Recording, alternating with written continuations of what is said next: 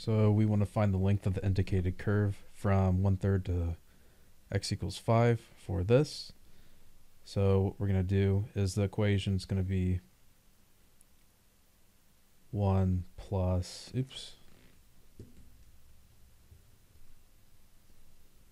let's say that our standard equation is just 4x raised to the 3/2, and our y prime or f prime of x is going to be equal to, the derivative of this is 4 times 3/2 is equal to 6, x raised to the 1/2.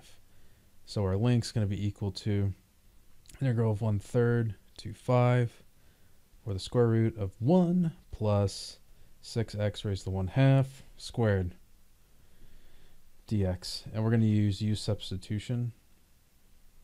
All right, so this is equal to 6x. So square root, and actually we're going to use x 1 plus 36x raised to the 1/2. So u raised to the 1/2, and du. So our du is going to be equal. Yeah, this is all over the place, but just bear with me. So du is going to be equal to 36 times 1/2, which is equal to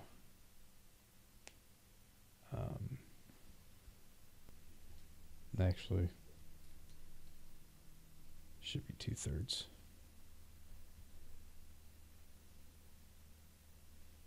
Because of this. All right, so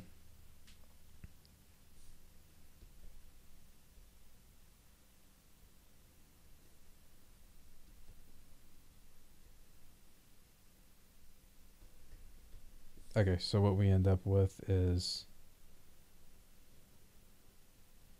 2 over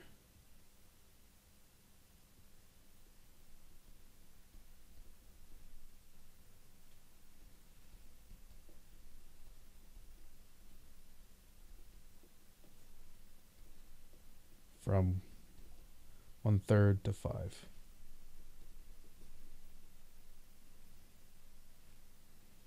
So 2 over 108 is equal to 1 over 54. And then we do the